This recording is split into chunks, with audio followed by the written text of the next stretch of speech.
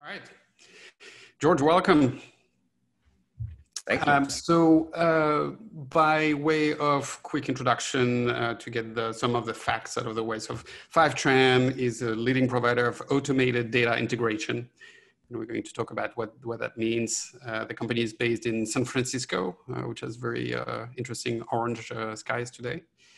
And you guys have raised 163 million from Andreessen Horowitz. And by the way, thank you to our friend Martin Casado, who is a previous speaker at this event, for making the introduction in the first place to George, so that George could join us today. So Andreessen Horowitz, General Catalyst, Matrix, and for the folks who care about the things, you have a unicorn valuation of $1.2 billion, last reported valuation. So congratulations on all of that. So I'd love to start at a pretty high level, with a bunch of definitions to make this approachable and interesting to a broad group of folks, and then we can dive into more like technical details as need be.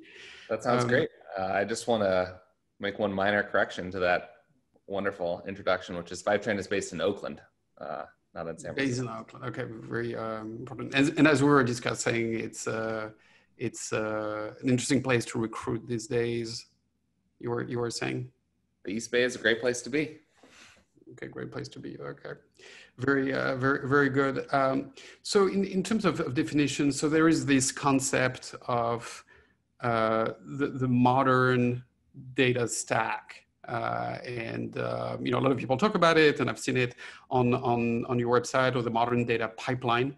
And I'd love to start at a high level talking about what that means, and perhaps starting with the concept of data warehouse, and what is that and what does that do? Yeah, well, the concept of the modern data stack is something we talk about a lot at Fivetran. The problem of data management and data analysis is ubiquitous. Companies have been doing it for decades. Even questions as simple as how much money did I make last month can be very complex in a large organization with a lot of systems. And so there's a lot of tools that people use to manage those systems. And the big picture of the modern data stack is that the tools that you use to manage data and analyze data are actually getting simpler over the last 10 years. You don't need as many different things because a few tools, most importantly, the data warehouse, have gotten so much better over the last 10 years that you can kind of use them as a Swiss Army knife. They can sort of do everything well enough that you don't need to buy these things called cubes and all these other tools that have existed for decades. A lot of them are just kind of going by the wayside because the data warehouses in particular have gotten so good. And to answer the second part of your question, what is a data warehouse? A data warehouse fundamentally is just a special database inside your company that you have designated to hold all of the data about everything that has happened at your company, and to support data analysis. So the purpose of your data warehouse is not to, show you how many unread messages you have when you open your app. That's your production database that's going to do that. The purpose of the data warehouse is to tell you how many unread messages everyone had yesterday at 9 a.m., those kinds of questions. And maybe to put that in context further, so just some of the names of famous data warehouses, and a lot of folks are going to know this on the Zoom. But what are some examples of main data warehouses? Yeah, the most popular data warehouses today would be Snowflake, who everyone's talking about right now because they're about to IPO, Redshift, which is a data warehouse that you can buy from Amazon Web Services. Redshift was incredibly important because it came out in 2013. It was in the AWS console. It wasn't the first really good, fast data warehouse, but it was the first one that was cheap. And so a lot of people bought Redshift who previously would not have been able to buy one of the enterprise data warehouses that existed before that. And then Google BigQuery is another important data warehouse today that a lot of companies use. Great. And what happens after the data warehouse in terms of analysis? I mean, there's I guess the BI world and there's a machine learning world. Like, what do people do after the data warehouse in the pipeline? So data warehouses are database management systems. And so fundamentally, you can do anything you can do with data, you can do with a data warehouse. In practice, the most common use of data warehouses is to support business intelligence dashboards. So these are dashboards, you've probably seen them if you've ever worked at a big company, that tell you, they have bar charts and line charts and things like that. They tell you what's going on, you know, how many support tickets were filed this week, how much, you know, how many bookings has the sales team done, what is the, you know, average response time of the website. Or if you're in, you know, the automobile industry, you might care about what is the average, you know, value of our total inventory from our suppliers, which is something we're trying to minimize. It's always very business specific what your key metrics are, but those are generated from data in the data warehouse, and then they're presented in a dashboard of a BI tool like Tableau or Looker or Microsoft Power BI, or you name it. So that's definitely the most common use case of data warehouses, but then you can really do anything with them. We have customers who run billing out of their data warehouse. We have customers who, there's all kinds of use cases that can happen with data warehouses, because at the bottom of it, they're just databases that are designed to support large queries that scan lots of data. Great. All right, so now let's switch to, I guess, the world where Fivetran operates mostly, which is the world of what happens before the data warehouse. Like, how do you get data into the warehouse? And maybe talk about ETL and, you know, the evolution of ETL into ELT, and maybe explain what that means. Yeah, so a data warehouse doesn't do anything without data in it. So the first step to do anything useful with the data warehouse is you have to move the data from all the places that it lives. Like, for example, Drift, who we just heard from. You have a bunch of data in Drift. If you want to incorporate that data into centralized reporting, you're going to need to make a copy of that data in your data warehouse and then continuously keep it up to date. And the same goes for your Salesforce, your production database, your marketing tools, your finance systems, your inventory systems.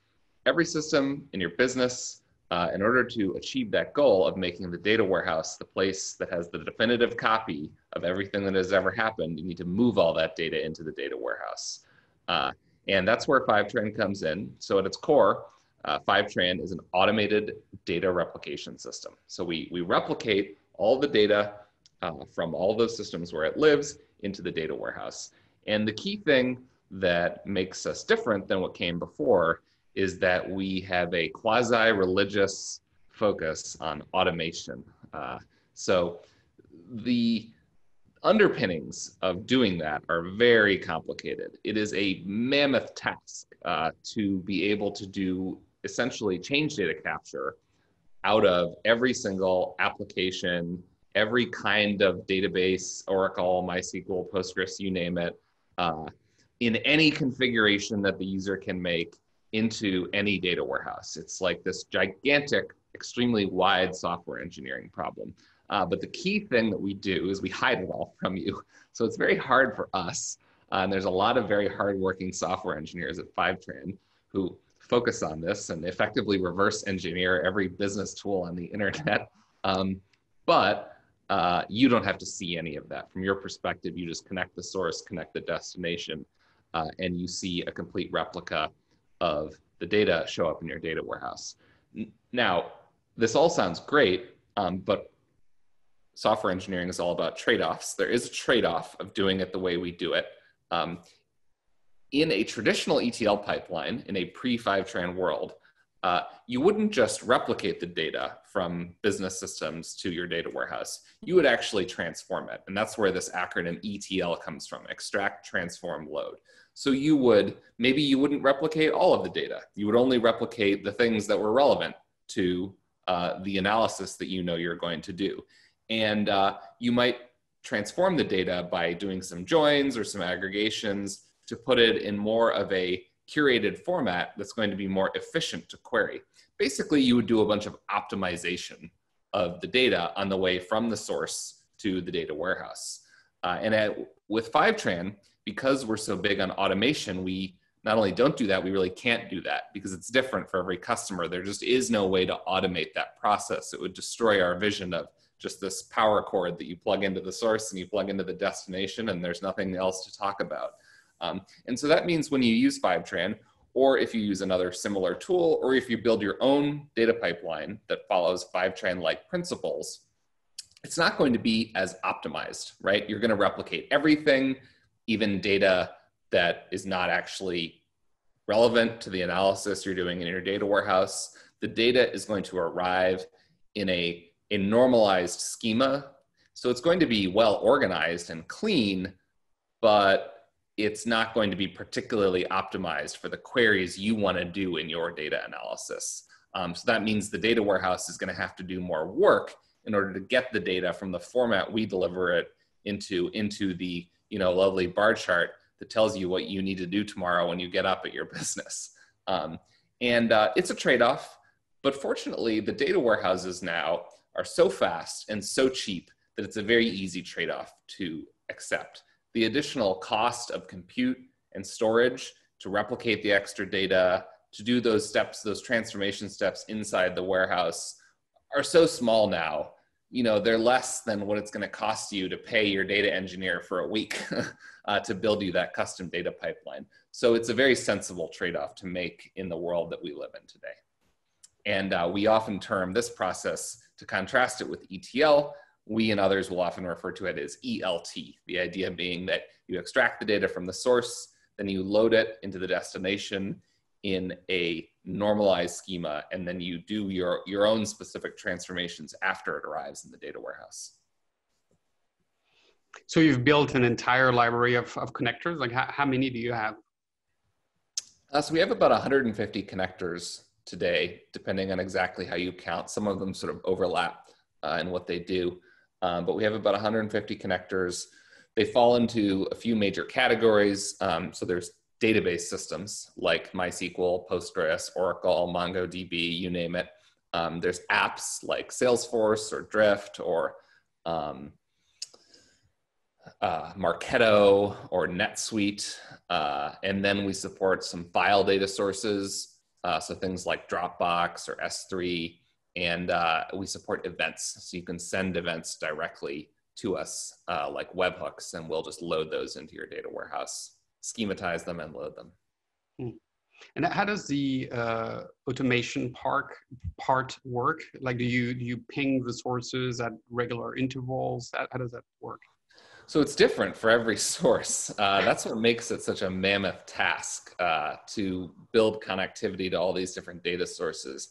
For every single source we support, we have to go in and we have to understand how the API works. We have to understand how the underlying schema of that system works. And then we have to we have to figure out a sync strategy. For every source, we have to figure out a change data capture strategy where we'll, call up this API endpoint and say, hey, tell me what changed. And then it'll give us a bunch of data. And then often there's weird rules about how, this column represents the time it was modified, except when this happens, and then it's something else. Sometimes I joke that the real value of Fivetran is all the millions of if statements inside of our code that map out all of these scenarios. So a big part of it is just elbow grease, working away on all these different data sources. Databases in particular are crazy. you can make a whole company just out of syncing one database. And we sync, I think, 7 different major databases at this point. They have these very complex changelog formats. But then there is also a shared platform that we have internally. So over the years, we've discovered a lot of fundamental principles of what makes connectors reliable, what makes it easy to build and maintain these connectors. And so if you're a Fivetran software engineer, when you build a new connector, it's not like you just sit down and start a new Java project, MVN new. No, you're writing against this internal API that solves a lot of the shared problems that all data sources have. And that internal API is always changing. There's always another iteration of it coming where we discover new things.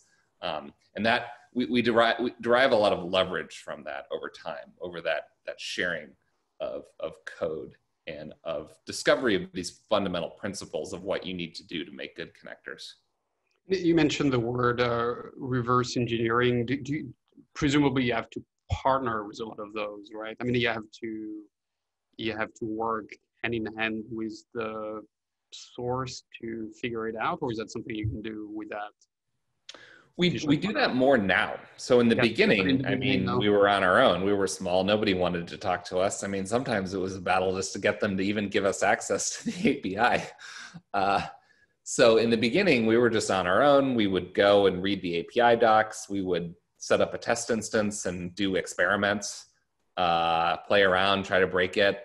I would always joke that we were just reversing the company's API just back to the normalized schema and the database underneath. And then we would put customers on it and they would break things and they would call us up and be like, hey, this row in my data warehouse doesn't match the source. And the really critical thing we did that laid the foundation for our eventual success was that we said that it was our responsibility to make the data match, which is actually unusual in the field of data integration. Most data integration tools, they see themselves as like a platform, right? So they give you all this sort of toolkit, all these Legos, and they say, yeah, but it's ultimately up to you to achieve correctness. Like you need to assemble this thing together and like, we're gonna call the API endpoint and we're gonna load the row, but if the data doesn't match, like that's your problem. Whereas we said the data will match, like this schema will exist in your data warehouse and whatever you do in the source, somehow we will find out about it and port it over. And so that meant every time for years there was a mismatch, that was a bug report, and we would go figure out what the heck happened and fix it. And the great thing was that those fixes were cumulative. So our connectors have gotten better and better and better over the years. And then the other thing that's happened is the organization has gotten bigger. There's more engineers. We've learned from this experience. So we've gotten better just at like reading the API docs and figuring out what's going on beforehand. We've also gotten better at like, getting a set of alpha customers to be the first ones to try it, to help us make sure we didn't miss any corner cases. And then lastly, what you mentioned a moment ago, we do often actually just work with the source directly. We just get on the phone with one of their software engineers and basically say, hey, tell me how your database is set up. Like if I call this API endpoint and I give you this query parameter, is that going to get all the new data? And if not, how do I get all the new data? That's kind of always our question. And then sometimes they actually change the APIs for us. And we're working on publishing more about like, what do you need to do to make an API that's friendly to replication for data warehousing, whether it's by us or one of our competitors or just the customers building their own data pipelines. We're trying to put this out into the world and say like, these are the characteristics that make a successful API. And there's some things about that on our blog now under the header of the Fivetran protocol. So we've written one blog post, which is kind of a technical guide to exactly how does this work. And then there'll be more coming that are more like, why is this valuable? Why should people do this? Great. And presumably that needs to work in all environments, right? Whether the source is cloud-based, on-prem, hybrid, does that work everywhere? Are there unique challenges to the different situations? So the API data sources we support are all cloud-based apps. There are a few things like Jira you can in principle deploy on-prem. I don't know whether any of our customers are actually running Jira on-prem. It is less common than maybe it once was. And there's a few other data sources like that where in principle they might be actually running on-prem, but there's no way for us to tell. It's just a URL. And then we support databases. We do actually sync a lot of on-prem databases. So we have a lot of customers where their production systems are still on-prem and the databases are running there, but then their data warehouse is in the cloud. The data warehouses we support are all in the cloud. They're always in the cloud. And the reason is that cloud-based data warehouses are just so much better. There is a reason why Snowflake is about to IPO for $1 bajillion. And it's because cloud data warehouse, yeah, exactly. I heard it was 2 bajillion. It's because cloud data warehouses are so much better. They're a particularly good one, but then the category is just so much better than the previous generation of data warehouses.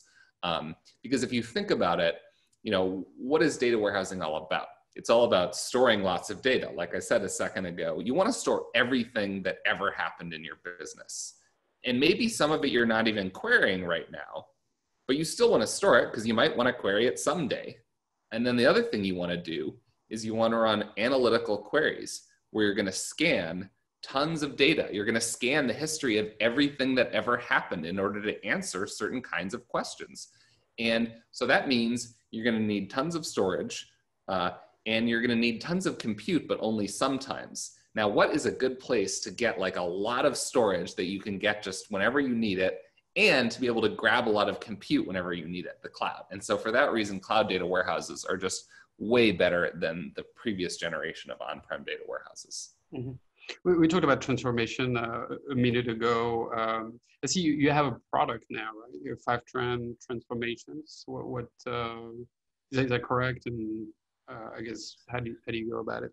Yeah, that's right. So when Fivetran delivers the data, it's going to be in a normalized schema that is like a sensible schema. The data is clean. There's not like duplication of the same information across tables. Everything's up to date. But that schema is not going to be customized to your particular needs, right? It's going to be like the native schema of whatever the data source is. And for you to do anything useful with that data, you're going to need to transform it typically into a dimensional schema is what most companies will do. They'll turn it into a dimensional schema, which if you've never heard of it, it's basically a simplified view of the data where you make some simplifying assumptions knowing what kinds of analysis you want to be able to support later. So everyone's going to have a different dimensional schema. And somehow you need to orchestrate this transformation, right? As a practical matter, an analyst is going to write a bunch of SQL queries that transform from one schema into another. But somehow you need to like store those SQL queries somewhere. You need to keep track of them and review changes to them. And then you need to actually run them. And so in order to how to do this has been somewhat of an open question for the last few years. We're not the only ones who have been pitching this ELT modern data stack, but it was a little bit the Wild West of like, how do you actually organize all this SQL that you're going to write to transform and curate your data?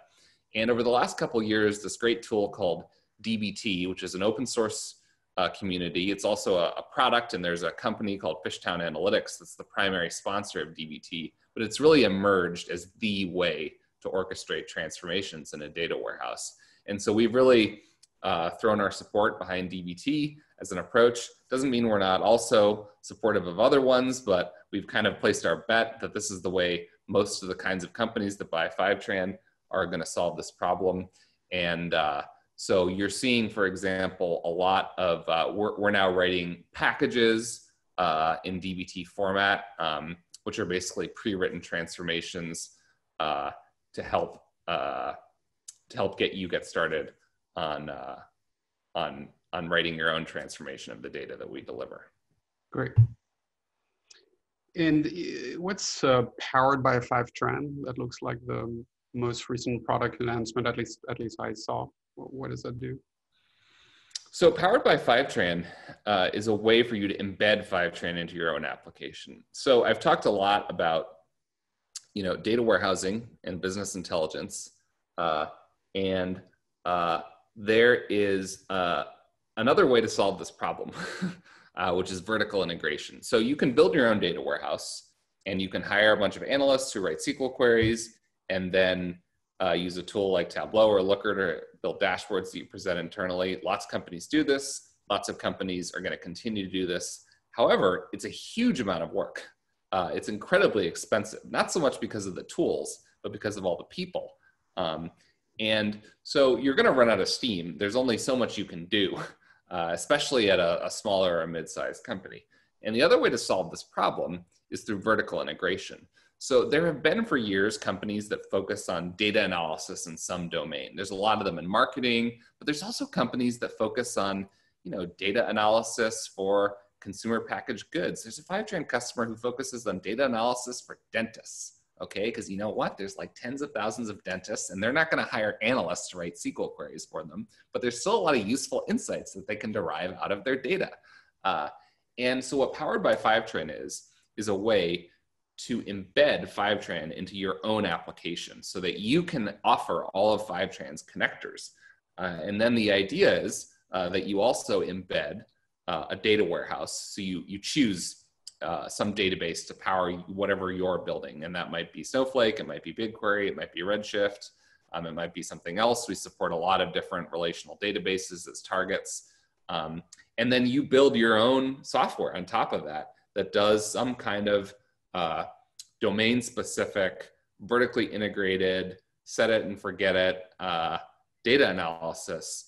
And you can accomplish really great things by doing this because if you're a product company building a data analysis product for a specific domain, you can put way more work into it than any company ever would just hiring their own analysts to analyze that one data set. So we have lots of customers who are doing this already. There's a lot of cool products out there.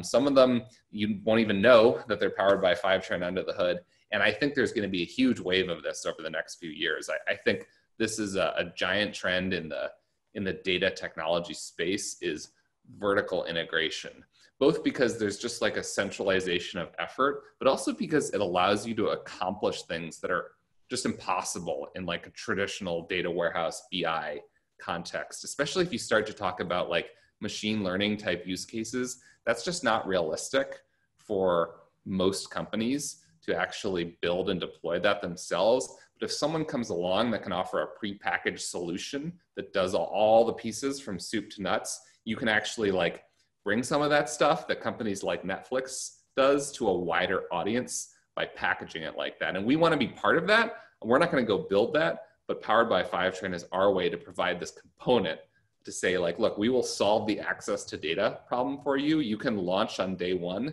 with connectors to everything that Fivetran supports. It's up to you to figure out how to turn that into awesome insights on the other side. Very interesting. I may have a customer or two for you. Yeah, it's funny. Venture capitalists are our most effective source of referrals actually for the Powered by Fivetran program, because they have a lot of portfolio companies that are building businesses that meet that description in one way or the other. We're always happy to help. I always helping with that. Sorry, what? I'm saying, how about that? VC is actually helping with something interesting. Their VCs are great. I don't know why they get so much, guff on Twitter. It's unfair. That's a whole different conversation. Speaking of which, maybe let's talk about go to market a little bit. I want to make sure I cover this before we switch to the question. So for something like this, like who's the buyer? Who are the users? Where are the buyers? Where do the budgets come from? And how do you sell to them? Well, it depends on the scenario. If it's a Powered by Fivetran scenario, yeah, in the regular case, the product team or the founders of the company. If it's a traditional data warehousing BI customer, then there's a couple scenarios. Sometimes it's a line of business user, usually in marketing. So marketing data is often like the initial use case for Fivetran at a large company. And the reason is marketing data, there are so many data sources. They're all constantly changing because your team is always adopting new tools and changing the configuration of these systems. And so for many companies, they just have never successfully gotten all of their data into their data warehouse. So it's still kind of a green field in that sense. And even if they have some of it, there's other data sources that are missing. So that's often the starting point for us within a company, is like the VP of marketing is trying to figure out their customer cost of acquisition across all their channels. And, they need those other 6 data sources in the data warehouse in order to do that. And Fivetran can come in and solve that problem for them in an hour, which is amazing and a great place to get started. And then we go from there into other departments. Maybe that means the production database, maybe that means the event stream of like what your users are doing on your website or what your users are doing with your product out in the physical world. And you name it. I mean, just any data use case within the company.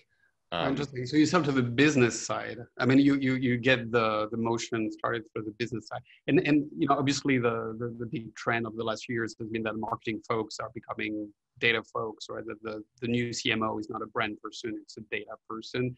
But are you finding that you need to do a lot of sort of education, not about the need that they perceive, but about what needs to happen next? I mean, do those folks understand what a data warehouse is, what a connector is, and all those things?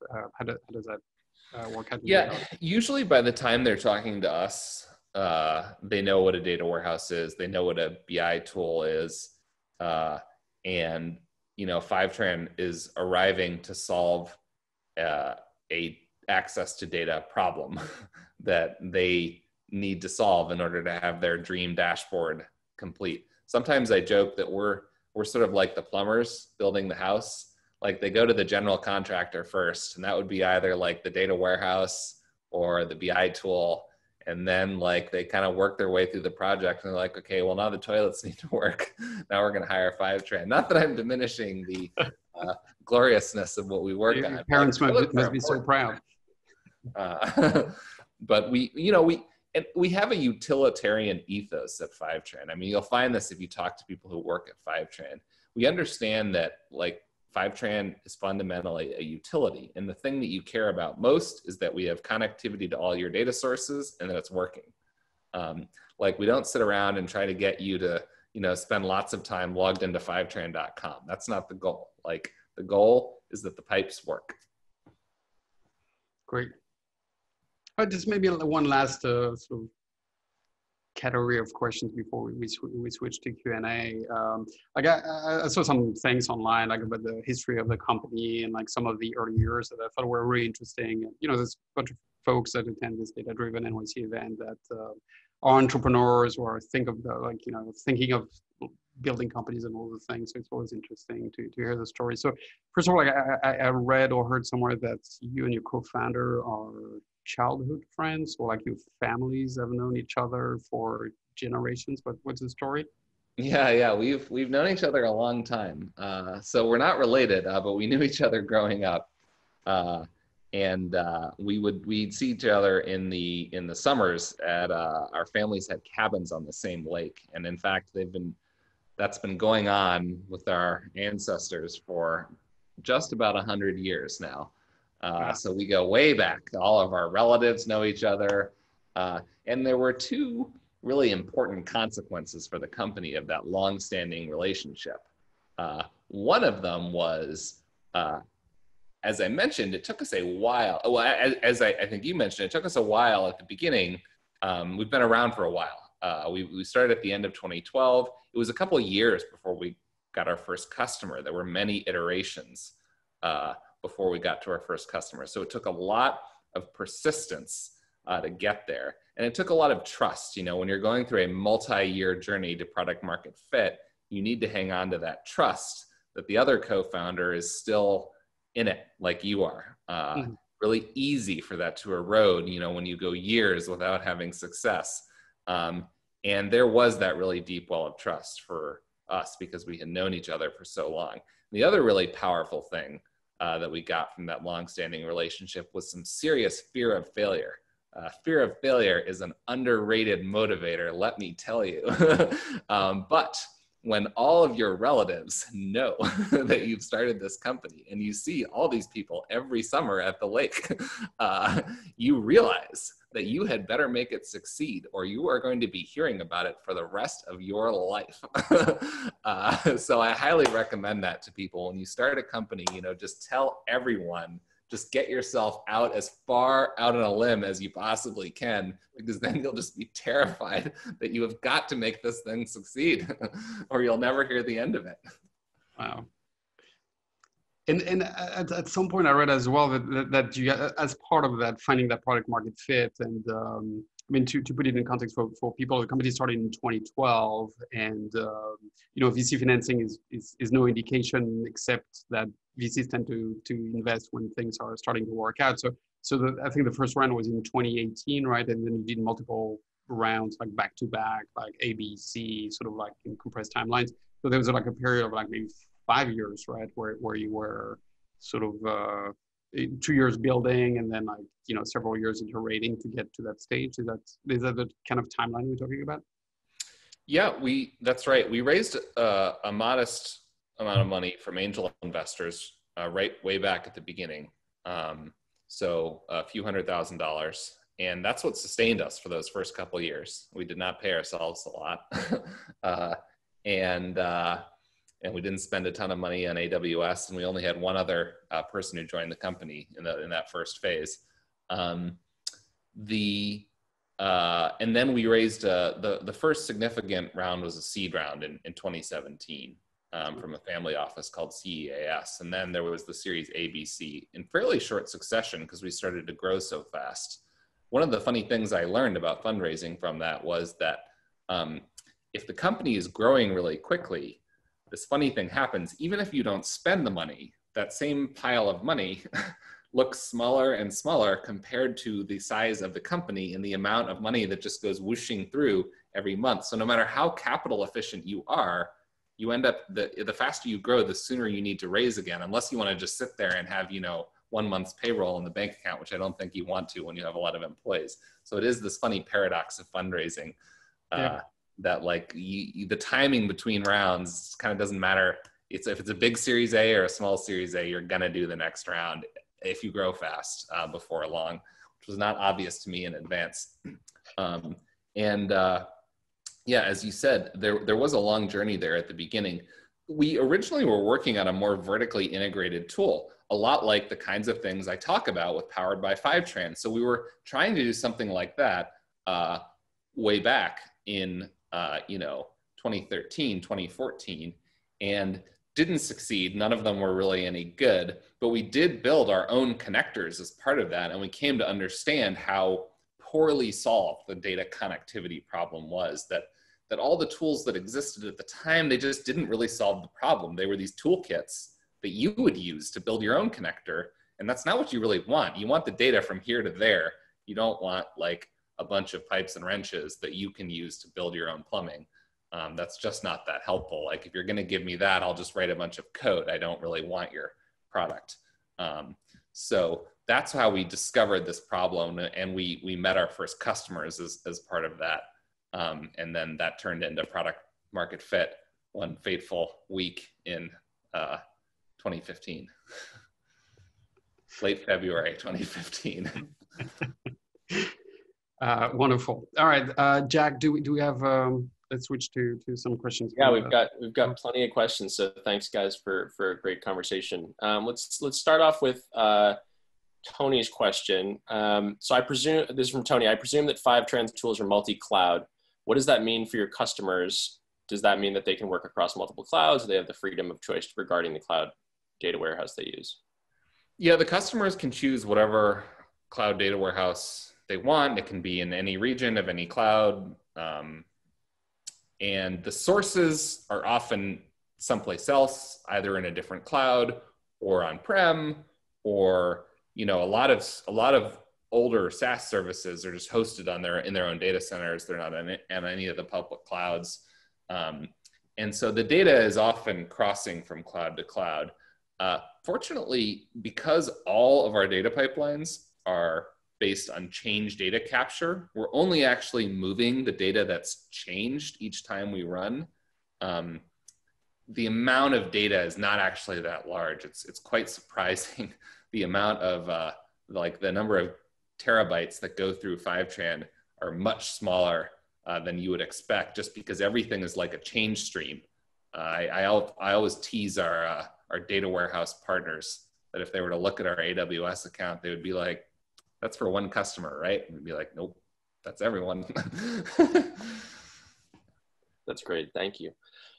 So here's another question we've got. What's the business, / competitive relationship between Fivetran and the data warehouses, and to what extent, can they or do they offer their own ETL capabilities? They all offer something, but they're all more in the vein of a toolkit that you use to build your own pipelines, which is valuable and important. Like, there are scenarios where it's worthwhile to build your own data pipeline. Typically, if the data source is really large, it's something that's just yours. So Fivetran's never going to build a connector to it. And it's relatively stable, like it's not constantly changing configuration, then you can build your own data pipeline using the tools provided by Snowflake or by Google or by AWS and be very successful. Where Fivetran really shines is where you're connecting to a data source that changes really frequently, or a set of data sources that you're always changing. And they're like public data sources that lots of people have, either databases or apps. That's where Fivetran really shines. Awesome. So this one's regarding compliance. So when using ELT regarding compliance, things like GDPR, PCI, et cetera, does Fivetran help with this when data is moved from the source database to the warehouse? Yeah, there's a little bit of a wrinkle in that story I just told you about, like, well, you want to replicate everything just so you have it all there in case you ever need it, which is, what if there's personally identifiable information? There's a couple of things we do to help solve that problem. Number one, you can actually suppress at the table and column level data. So if you just don't want to sync something, you can just uncheck it in Fivetran's UI. That is our one configuration thing. I said we're all about automation. We do have this one thing. There's this checkbox tree where you can go in and select what you do and don't want to sync. And then the other thing we can do is we can hash the data. So if you want to sync it, but you want to like scramble it using a consistent hash. So you still have like an identifier there that you can join on, but it's not, it doesn't contain any personally identifiable information. And then the last tool in the toolbox is on the data warehouse side. It's just delete. You delete things if you find you need to. If you accidentally sync something you shouldn't have, or if you sync something and then decide, you know what, I don't actually want to have this column or this row in my data warehouse, you can delete it. Awesome. That's great. So this one might be a little bit over my head, but we'll see. We'll give it a try. Is Fivetran able to apply MDM, RDM governance concepts in the load process, or is that assumed to occur in the transformation steps within the data warehouse? So MDM stands for Master Data Management. There is, for those not familiar with the term, data warehousing is very much a discipline that's been around for a long time. There's a lot of big ideas in data warehousing, things like, there's all this terminology like surrogate keys and temporal tables and bitemporal tables and master data management and systems of record. And these are great ideas. You can, I don't know if anyone has, if there is like a degree in this, but you really could go to school for data warehousing and learn all these great principles that have been developed over the years. Master data management is a little bit of an umbrella term that can mean a bunch of different things. I think the most important thing that I've heard it mean is basically deduplicating between systems. So like the classic example is there's a record in Salesforce with a person's name, and there's a record in Marketo with that person's name, and is this the same person? And there are tools that exist to help you resolve these kinds of conflicts. So there's usually some mixture of automation and then manual intervention, because sometimes you need a human to come in and say, oh, that's really the same person, or that's not. Fivetran does not get involved in that. From our point of view, that's fundamentally something that should be done in the data warehouse after the data is delivered. So we deliver like a replica of what lives in all the systems. And then if you want to do that kind of deduplication, you do that on the data that exists in the data warehouse. And this is different than how it's historically been done. But the big advantage of doing MDM and other similar things in this way is that it's non-destructive.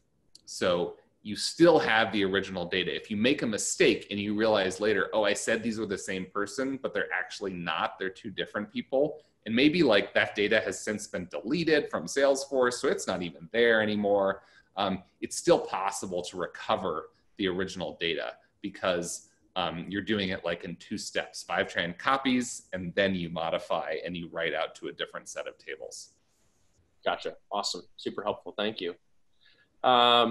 All right, we'll do a couple more here. So traditional ETL scripts are pretty brittle. Can you describe how Fivetran keeps up with things like schema change in the data source or API object deprecation? Does this cause things to break? Do you have to go back and recreate those pipelines? Yeah, so schema changes were kind of our original marquee feature, is that we actually automated the process of schema changes. And it is truly automated. It means that our connectors are a lot more complicated than the ones you would build yourself. So when someone writes an ETL script for their particular company, typically the way they'll write it is it's designed to support like the schema that exists on the day that they write it. And if you change the schema, or if you change the configuration of Salesforce or Marketo or you name it, then you're gonna actually have to change the ETL script to keep up with that. The way Fivetran works is different. For every data source we support that has a dynamic schema, so that would be like a database or a system like Jira where you have custom fields, what we always do is we first connect to the metadata endpoint, we find out what's there, and then we construct our queries dynamically based on what we learn about the metadata endpoint. So this means our connectors are like 10 times more complicated than the ones you build yourself, because we have to kind of go the long way around and make sure we support every scenario. And we also have to think about things like, what if the schema changes right in the middle of the sync? Because that happens. Once you have enough customers, that happens every hour. So we have to contemplate all the cases and corner cases and scenarios. The advantage is because Fivetran is a product company, we only have to do this once. So like once we get 10 customers on that particular connector, then we're net ahead in terms of the amount of work done, right? So we have this great advantage that like we amortize the cost of all this extra work across many customers. And there's this cool thing that happens where the different customers show you all the different corner cases of the system. So we sync like so many different Salesforces. We have seen every weird, I shouldn't say this is like jinxy to say this because there really are so many things, but we have seen every weird thing that you can do with Salesforce. And there's a lot of them, but like it is finite. Awesome. All right, and then we'll close with one softball, hopefully. So why Fivetran and not 10Tran or 3Tran? Fivetran actually is a pun on Fortran, which the software engineers in the audience will appreciate.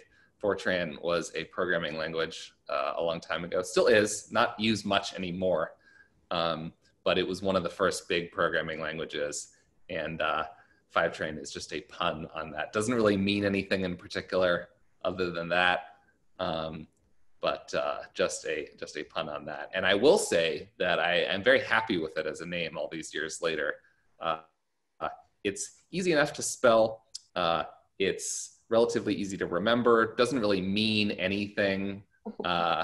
And nobody used that term really before us, except for, oddly enough, a band in England in the 2000s was named Fivetran.